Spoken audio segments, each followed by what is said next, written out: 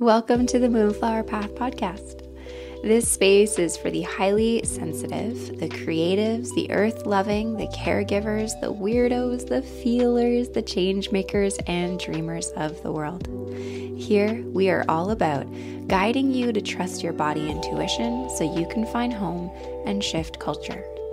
Through the exploration of somatic practice, self-care, and seasonal ritual, my hope is that you will be inspired to be in harmony with yourself and in a dance with the earth. I'm your host, Carolyn, and I'm so honored and grateful to be here with you today.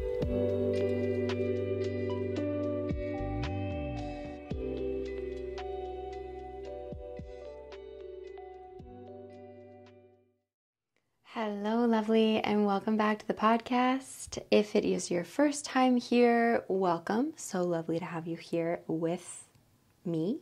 I was going to say with us, but it's just me and you. And if it's not your first time here, welcome back.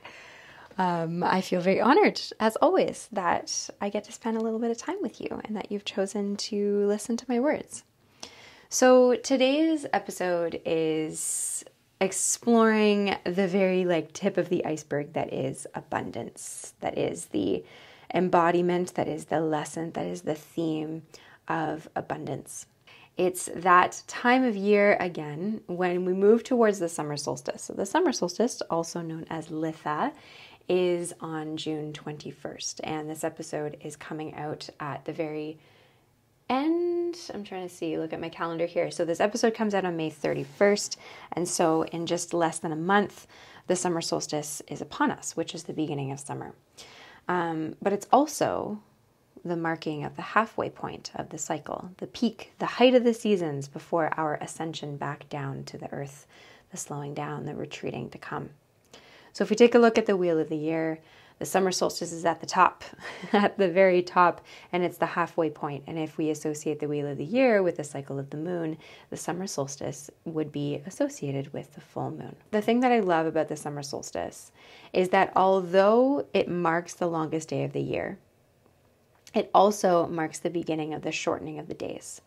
Don't get me wrong, the days will still remain long for a while. They will remain longer than the night even for the entire summer, but they are beginning to shorten, which creates this fascinating paradox that asks of us for deep gratitude, a reverence, respect, and humbling love for all that the sun provides as he takes up space, shines his light, and sings his last hurrah for the entire season. Because there's a certain sense of this is going to end eventually, so how can I appreciate it fully once it's here? Which brings us to the embodied theme of this seasonal transition, abundance. So let's explore abundance as best as we can in today's episode. And again, like I said in the intro, or like I said earlier, this is really just the beginning. This is just the tip of the iceberg. In the Moonflower Path Community Space, we are exploring abundance for an entire month. So this episode serves as a very brief and short introduction as a way of offering you the invitation. In what ways might you use the seasonal transition that is coming upon us as a way of looking towards how you might bring in more abundance into your life? So let's get into it.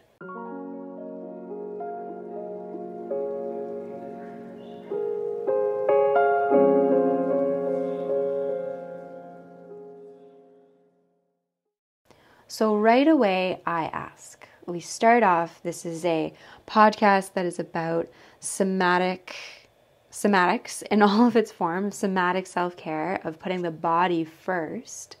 Right away, what do you notice in your body when I mention the word abundance? I'm staying quiet so that you can take a moment to check in. Does it feel like a word that invites in lightness, openness, security? Or does it feel stifling, uncomfortable, tight? Or does it feel kind of neutral, unknown even, maybe even foreign? And in what parts of your body do you notice those sensations, those feelings? You might not even have words for it. And if you don't know, that's okay too. Really resisting the urge to want to know the why behind those feelings or what those feelings even are, and letting yourself simply notice them with curiosity and compassion. Because really, that's what we're here for, right? It's not about finding very specific answers. It's not about untangling it all within one moment. It's about slowly and surely getting curious about these concepts and these lessons. So, words that you might associate with abundance, and there's a long list, and this is pulled from my own thinking and my own experience, as well as from other teachers that I practice with, that I learn from. And this is an extensive list, and you might even add some other words in your experience. And I'll be really honest, like, I'm still exploring what abundance means and looks like for me. And if I'm at a point where I feel like I'm fully worthy of abundance, and what does abundance mean in terms of, does it look like me just wanting more just for the sake of more? Am I allowed to want more? Am I allowed to feel like what I have is enough? It's all of these things, right? It gets really entangled. And so these are some ingredients that are found within the concept, within the practice of abundance. Self-worth, a strong connection to intuition, gratitude, reciprocity, ease, belief, trust, awareness of your needs, ability to get your needs met, pleasure, resourcefulness, feeling fulfilled, feeling nourished, feeling enough, the art of receiving, and the ability to be with discomfort. Because this is a nuanced conversation. It's a vast conversation. It's a deep and wide concept that's entangled with our own beliefs, with our own learnt beliefs, with our societal beliefs, with our cultural beliefs. So there's absolutely the ability to be uncomfortable when we explore our own relationship with abundance that plays into this. Abundance is such a wide topic, which is why we're dedicating an entire month within the membership to dive into it and explore what comes up to the surface. So if you're looking to explore a lot more around what abundance looks like and feels like for you, and ways that you can play with this concept of abundance, then we'd love to have you within the community space. All of the details and how to join are found in the show notes. But we're going to be exploring topics like letting yourself receive, the balance and relational act of reciprocity, practicing gratitude as an antidote to scarcity, letting pleasure guide your worthiness in wanting, and all the ways we convince ourselves we don't have enough and in turn aren't enough. This is a vulnerable and uncomfortable journey because it asks of us to unlearn a lot of the ways capitalism and patriarchy have convinced us that there is never enough, that we aren't enough, and ultimately that abundance isn't even possible unless you take, hoard, and extract. It's a weird journey to realize that much of what we've been made to believe is false. That capitalism is quite literally extractive and thrives on scarcity. That thought that there isn't enough to go around, and that in order to have and receive that we must take. Because shame is directly linked to scarcity. And when you feel shameful, you are easier to control, right? So abundance pushes against that idea. Abundance is, for the sake of sounding melodramatic, abundance can quite possibly be a sense of liberation. That there is enough to go around for everyone. But it all comes back to turning to and learning from the natural world, to see how freely and lovingly the earth gives. You can't ignore the inherent abundance of the earth when you open your eyes up to it. And you also can't ignore the fundamental need for reciprocity and gratitude within that framework. In order to harvest from a plant, it asks of you to create a relationship with it, to nurture it, to care for it, to get to know it, depending on the circumstance, whether it be in the wild or whether it be in your garden. Yet the relationship that Western society has with nature is that we take out of fear that we don't already have enough. And what would happen if we shifted to, I am worthy of receiving because we know there is enough? Not only enough, but that there is more than enough. Abundance quite literally means having more than enough. Not in a way where we hold on to it, stifling it. We hold with a loose grasp, gentle fingers, trusting that more will always come because I am worthy of receiving goodness. Abundance doesn't only mean money. That is one of the things that I really wanted to focus in on, or not focus in on, but really drive home, is especially in the online business world. If you're familiar with the online business world, abundance quite often is used synonymously with money. So attracting abundance is synonymous with attracting money. And that's not really what I'm here to explore, because I don't have experience in teaching that. What I have experience in guiding folks through are embodied practices. And so exploring more so, what does abundance feel like in your body? And how might we play around with inviting that feeling in more if that's a feeling that feels really good and nourishing? So maybe there are other areas in your life that you're desiring more abundance.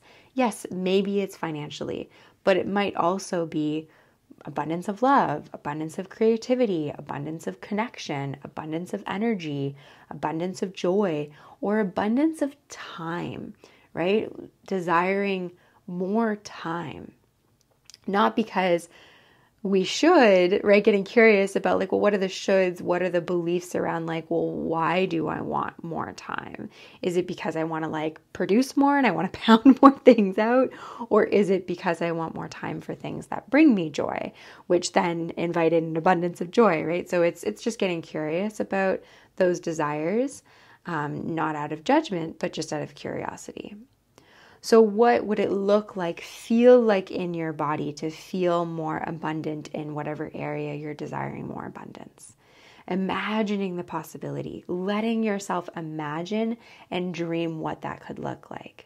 When you imagine it, in what ways does your body shift in its feelings? How does the imagining of that abundance, how does that actually affect your body in that moment when you're dreaming and thinking of it?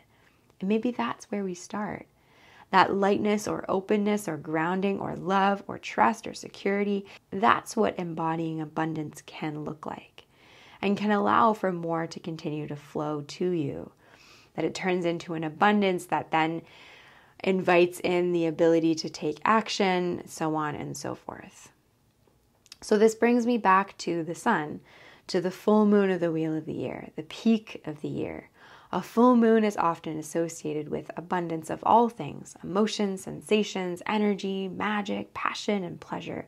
So we turn to the heightened energy that will come from the beginning of summer, the abundance of natural wonder around us at this time, and we get curious.